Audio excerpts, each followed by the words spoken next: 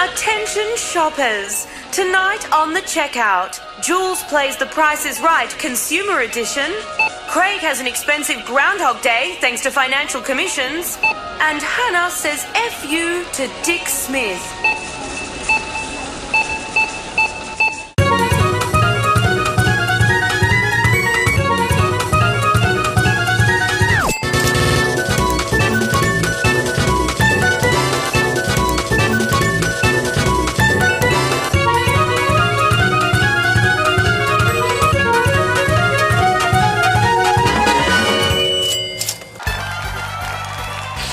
Walters, come on down! Ron Pilch, come on down! Keith Mitchell, come on down! You're our next contestants on the Consumer Price is Right. And now, here's your overly pedantic host, Julian Moore!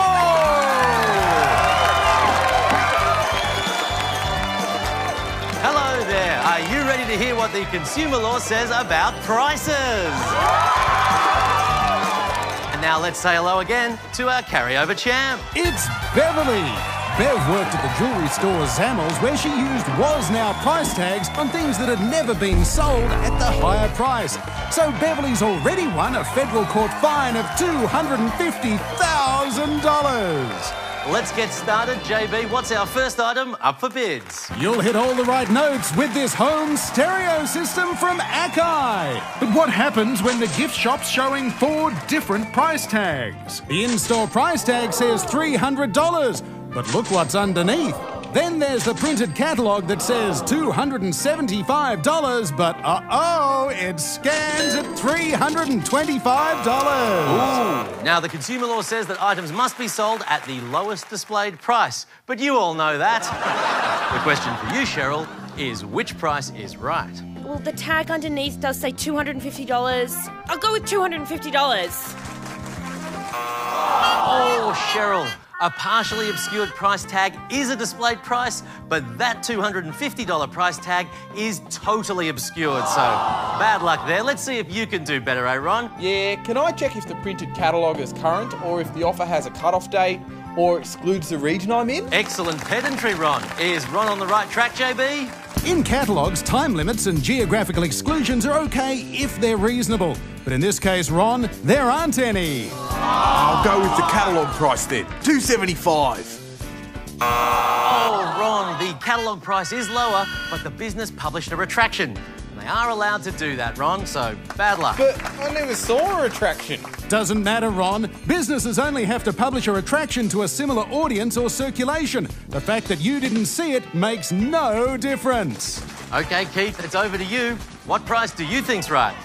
I'll go the $300 on the tag, Julian. Yeah! Well done, Keith. The lowest displayed price is the one that consumers should be charged. But there are exceptions, aren't there, JB? That's right, Julian. For example, unit price info that implies a lower total price doesn't count as a displayed price. This confusing distinction is proudly brought to you by Australian consumer law, and Consumer Price is Right. Well done, Keith. You are playing our next game, and it is Take the Bait. So let's find out what our bait is tonight. You're going to love this, Keith. It's a new car! Yeah! This sporty Holden hatch is the ultimate runaround. It normally sells for $15,000, but tonight it could be yours for just $10 thanks to Holden, and Consumer Price is Right. Sounds too good to be true, Julian. Oh dear, Keith, the lovely Crystal is trying to weasel out of that offer by saying that it's out of stock. Well, Keith, that car could be yours if you can just tell me whether Crystal has to sell it to you for $10. Well, they displayed the price, Julian, so I'm going to say they've got to sell me the car for $10. Oh no, Keith, the seller can withdraw the item from sale instead of selling it at the lowest displayed price. But she was never going to sell me the car for $10. That's misleading. That's right, Keith. You can withdraw items from sale, but bait advertising is still illegal. Businesses must have a reasonable supply of products at the advertised price. So, Keith, no car, but here's a little consolation prize. It's a Kodak PlaySport Pocket Video Camera, valued at $218 by 6 Harvey Norman franchises, even though they couldn't actually supply them, leading to an ACCC fine of $6,000 each. So do I get the $6,000? No, you don't, Keith. Being misleading or deceptive about prices is illegal, so don't be afraid to ask more questions or even complain to the ACCC if you don't think the price is right.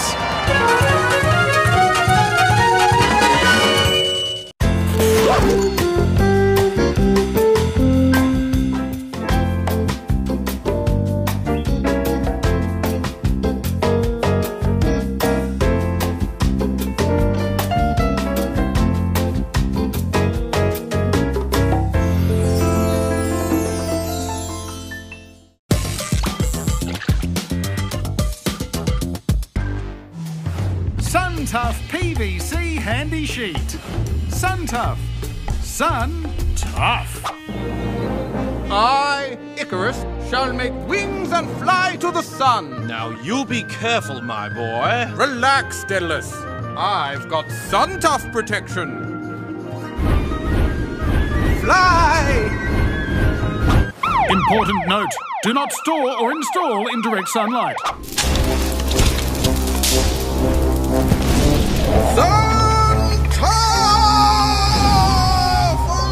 SunTough. When the sun gets tough, SunTough's stuffed.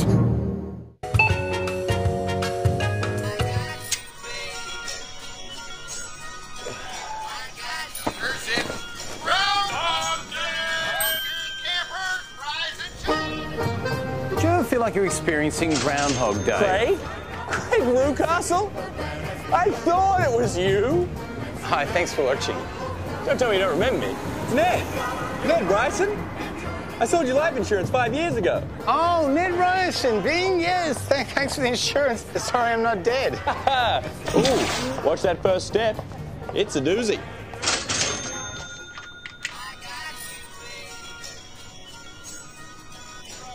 But unlike in the movie, which we're in no way copying, you're probably caught in your own Groundhog Day without even realising it.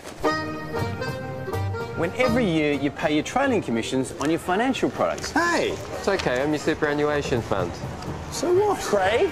Craig Newcastle? I thought it was you. Ah, Ned Ryerson, the guy that sold me life insurance 6 years ago. You remembered? Yeah. Hang on, you're still getting money from me. Absolutely. 130% in the first year and 30% every year after that. God. Ooh, watch that first step. It's a doozy. These commissions could be getting paid to... Hi, Craig. ...your mortgage broker. Has it been a year already? A broker for health or general insurance. And that could include online comparison sites. Simples. And even though recent changes to the laws prevent trailing commissions on new funds, you still pay commissions on old managed funds. Hi, Chris. It's Craig, actually. Whatever.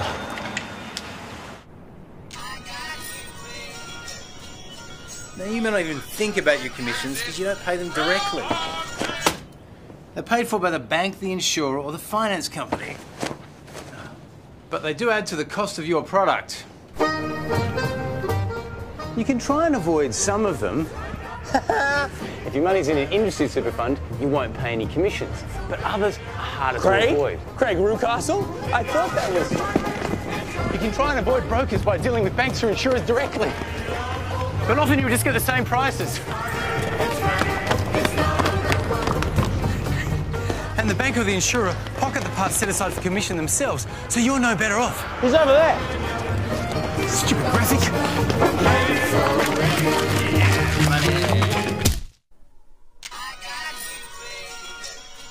But there is another way to get your hands on some of that commission. Each year, banks, brokers and advisors get paid over $3.3 billion in ongoing commissions. Take back your share today. By using a commission rebater. Some advertise, but there are plenty more online. Here's how it works. You sign up to a commission rebater and they become the broker on your products. Craig? Craig Newcastle? I thought it was you. And you are? Ned.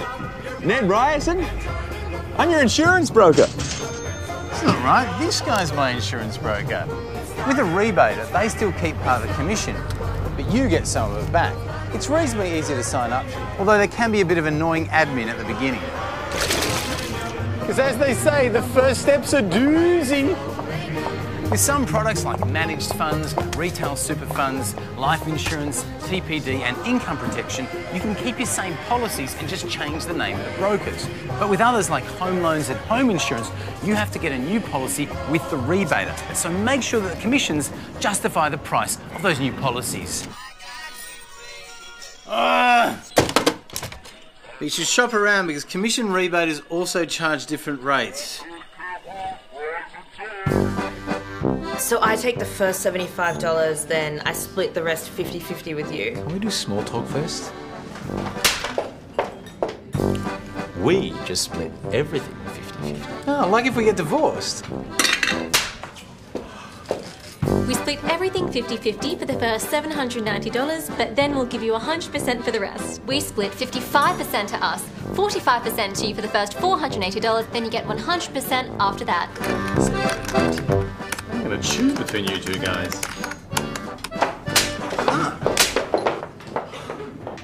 You get 100% of commissions. What's in it for you? I just like to help. And you have to agree to receive regular but not onerous emails from our stockbroking service. Oh, I'm not entirely sure I'm ready for emails from a stockbroking service at this stage of our relationship. Again. Now, you may be wondering if this is unfair to the brokers you're replacing, who will no longer be getting their commissions. Craig Rucastle? Why'd you cut me loose? I spent all that time getting you insurance. But that was 8 years ago and you haven't done anything since. If your broker did work hard getting you a good deal, it could be pretty harsh to cut them out of commissions. Only you can make that call. But I sent you Christmas cards.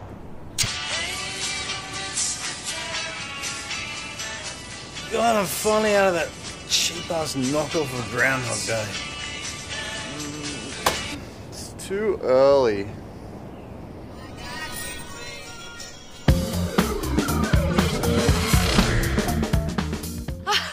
I'm so dehydrated. Oh my God, me too. I need to drink like a litre of coconut water. After all, coconut water helps keep you hydrated. Actually, coconut water has been called the Wonder Health drink, but there's little scientific evidence for that. If you want to be smart, swap it for plain water. That's the best fluid for hydrating the body. Wait, where did you get that from? Have you been reading Toilet Doors again? No, I've been reading a trusted source of information. Well, I got my information from a trusted friend who I turn to for wise and practical advice in all aspects of my life. Well, what did you read? I'm reading Good Health Magazine, February 2015, page 74. 76. Why would my trusted friend who I turn to for advice in all aspects of my life give me such terribly confusing advice? Maybe Good Health Magazine also incorrectly diagnosed my pooch as a pessimist. Cheer up! Cheer up! Cheer up! Cheer up! Cheer up! Cheer up! Cheer up!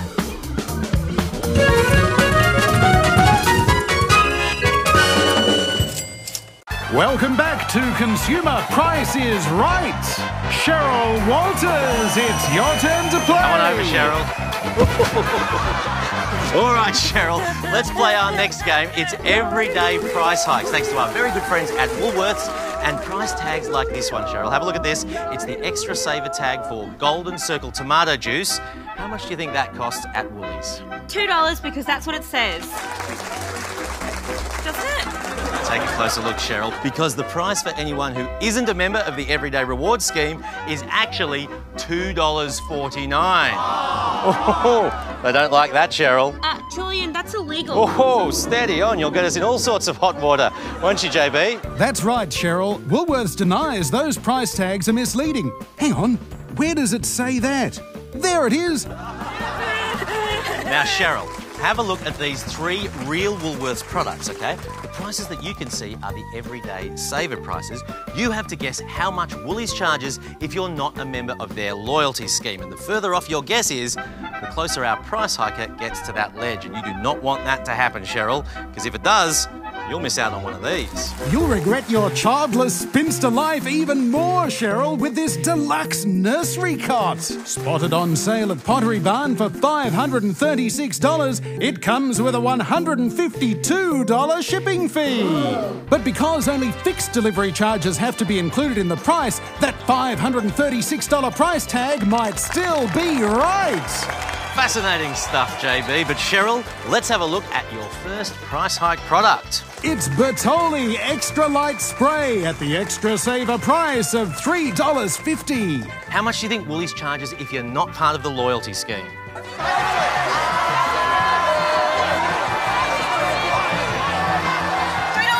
$3.80, let's find out.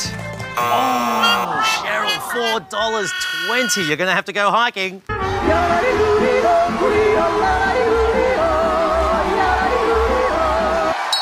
Oh dear, Cheryl, but you're still in this. Let's have a look at our second price hike product. Pack on a few extra pounds, Cheryl, with this delicious Sara Lee strawberry cheesecake. Now, Cheryl, you'll notice that price tag looks a little bit different. That's the new Extra Saver price tag, which Woolies introduced because a number of customers asked for them to be made clearer, not because the old ones were misleading. OK, now, Cheryl, how much do you think Woolies charges non-members for the cheesecake?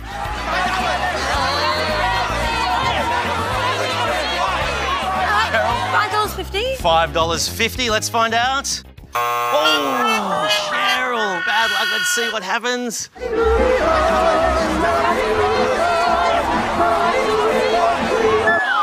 Cheryl, bad luck. Not your night tonight, but at least you didn't choose the raisin toast because that price doubles from $2.60 to $5.20. Bad luck, Cheryl. Off you go. You won't be part of the Showcase playoff, but Keith, you will. You're up against Bev. Yes, it's time for the Showcase playoff, and tonight's Showcase is brought to you by Component Pricing. Yes, watch out, shoppers. Advertising a price that's only part of the cost is illegal, unless you also show the single price prominently. Thanks, JB, and let's see now what's in tonight's Dodgy Pricing Showcase. You'll never forget this concert experience thanks to the extra payment processing and handling fees sneakily tacked on by Ticketmaster until the ACCC intervened. And last but definitely not least, pack your bags for a Bill Shock holiday for you and 3 high-flying friends. At just $169 each Melbourne to Brisbane, these fares are attracting lots of customers, plus the ACCC and the Federal Court. Yes, thanks to unfair pricing, all this and more could be yours for God knows what. OK, as carryover champ, you go first, Bev. So how much would those 4 $169 plane tickets actually end up costing? Well, 4 times 169 is $676. So $676. Higher. $684. Higher. $712. Higher. $801. Still higher. $892. Higher still. $921. Higher. $1,327. You got it, Bev. Well done. Off you go there. Bad luck, Keith. See you later. Well done. Look at that. She's very happy. There's more information on pricing rules at consumerlaw.gov.au. And remember, as we always say, there's no need to be unreasonable or unpleasant to service staff, even if you are a belligerent pedant like Julian. You, JB. And remember, next time you're out shopping, don't forget to ask yourself if the price is right. Thank you very much and good night.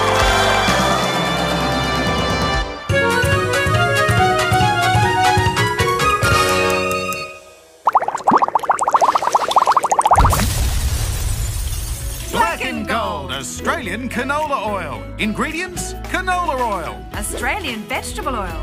Ingredients: Australian canola oil. Huh? For just $3.03. For just $3.41. Why the difference? The active ingredient is the word vegetable. Why? Black and Gold. Value you can trust. I trust that value more. Hello and welcome to F YouTube, where we listen to your consumer gripes so your dinner party guests don't have to. Then, after keeping me on hold for 3 days... Darling, do tell him about the warranty. Oh, yes! Oh, wow, is that the time? Here's something new for F YouTube. Someone's being a dick. Because as Marit pointed out, if you buy something on the Dick Smith website... During the checkout process, when I was prompted to check the box for their privacy policy, it also signed me up for their newsletter because it was the same checkbox. I'm not sure privacy and a mandatory newsletter go together. Can I have some privacy, please? Sure.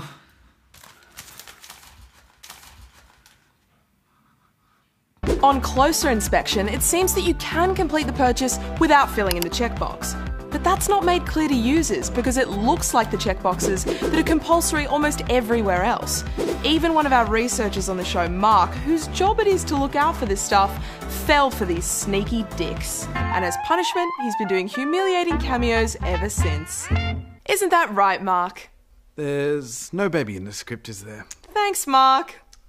Australia's Spam Act is clear. You have to consent before you're sent any marketing material.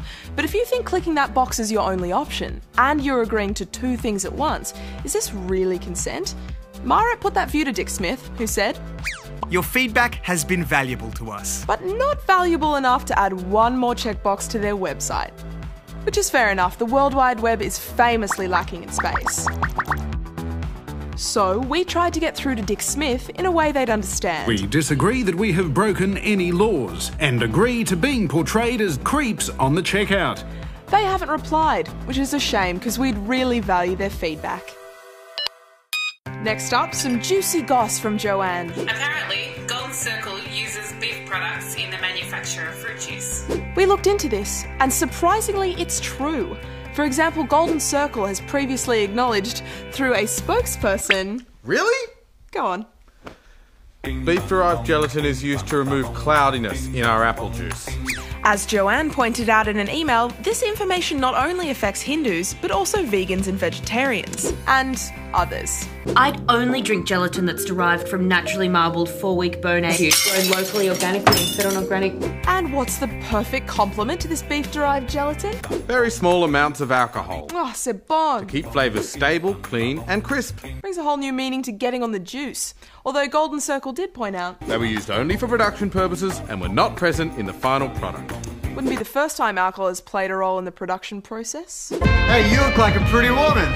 Like Julia Roberts.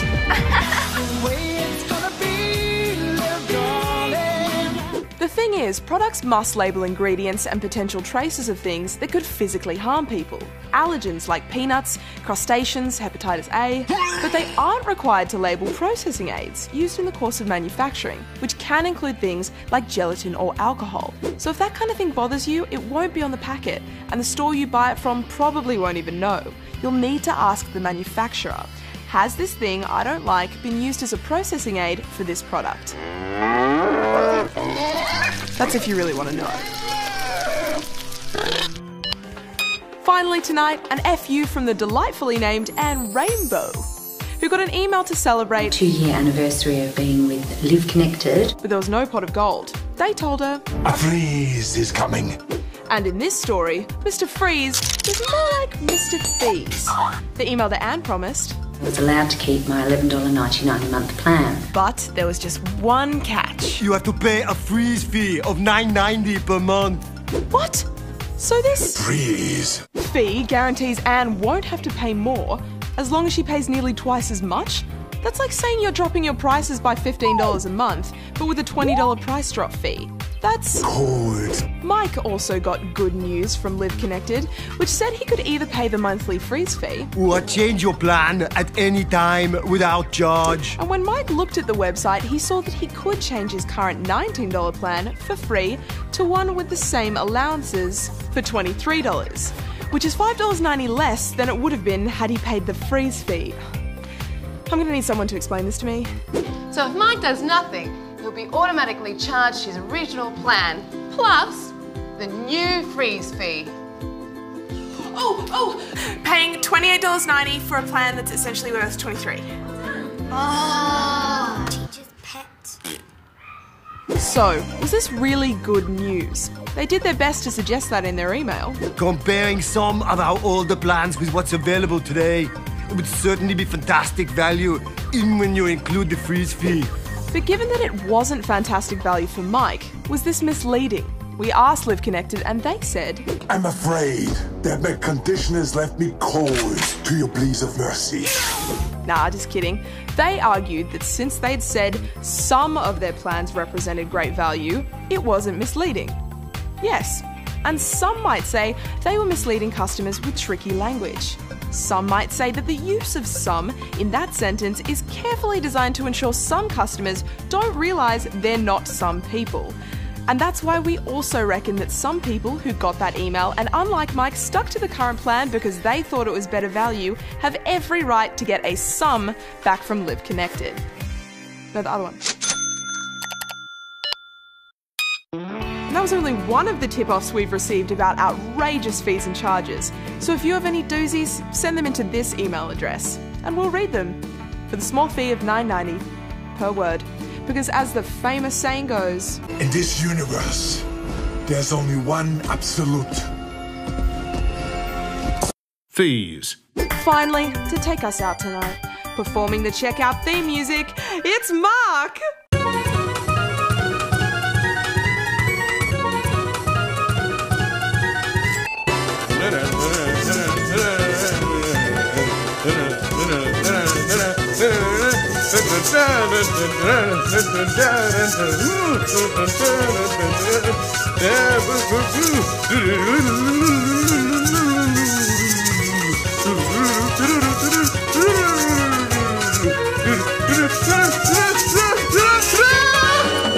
How's that?